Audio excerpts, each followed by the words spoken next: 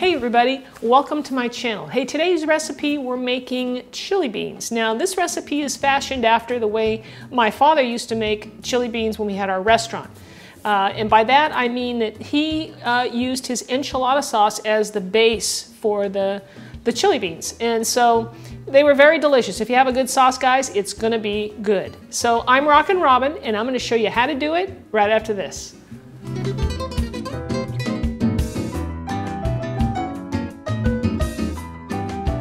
So before we go over our ingredients, I just want to mention that you need to make your enchilada sauce first. Now I have two recipes for you. One is gluten-free, the other is not, and I will leave links to those down below in the description of this video. Now keep in mind that this enchilada sauce, when you make it, only takes about 15 minutes, so it's very quick and easy to do, so don't let that be a deterrent for you. All right, so let's go over the rest of our ingredients. So of course here I've got my enchilada sauce right here already made. We'll need some ground beef, some diced yellow onion. I have some pinto beans here. I just used some canned pinto beans for this. I have some minced garlic and some salt, and that's it, guys. I've got my pan, my fairly large pan here, over medium-high heat, and I'm gonna add just a touch of olive oil. I didn't have that in my ingredient list, but just gonna put a little bit in there, toss in the onions, and just saute these for about 3 minutes before I add the ground beef. Here's our onions after 3 to 4 minutes. They're getting, a little translucent, and it's time to add our ground beef to the pan. I like to use grass-fed beef when I can, guys. So just break this up. And once we get this cooked, we're gonna have a lot of fat we'll have some fat in our mixture here, and we're gonna wanna drain that out. All right, so I drained out the grease. Now I'm gonna add the garlic.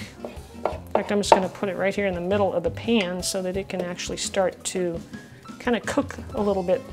I'm just gonna cook this for about a minute or two.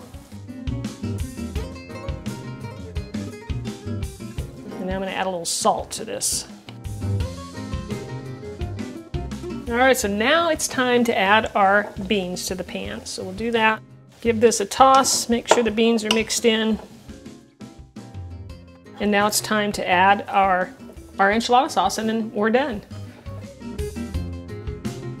Now you're gonna add as much as you want for the consistency that you want, okay? And we're heating it up again now. My enchilada sauce has cooled down a bit, so it thickens up, but as we reheat it, it will thin a bit.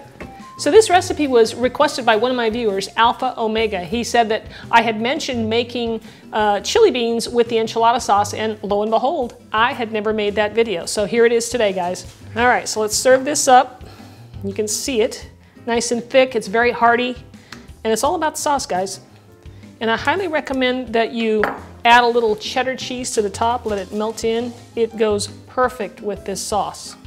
All right, I'm gonna give this a little taste. Like I said, the cheese is a nice complement, good, it's a perfect flavor match. And it's got a little heat to it, guys, from the chili powder. So depending on the chili powder that you end up buying, it can be a little hotter or not. So that can vary. Anyway, delicious recipe, guys. I think you're gonna love the flavors. It's super easy. You can put this together in no time. And it makes quite a nice, batch of it. So I hope you guys enjoyed that. I certainly enjoyed making it for you. And if you haven't subscribed yet, click the button up there, the subscribe button at the bottom, and you'll be notified every week when a new video comes out. So if you like the video, let me know about it, leave it in the comments below, and give me a thumbs up. So thanks for watching, everybody. We'll see you next time.